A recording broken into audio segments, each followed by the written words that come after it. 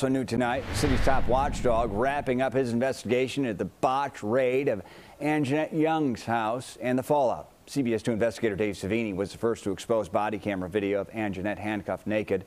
The report will be sent to the mayor's office next week, 10 months after the formal inquiry began. Once Mayor Lightfoot responds, the report will be released to the public.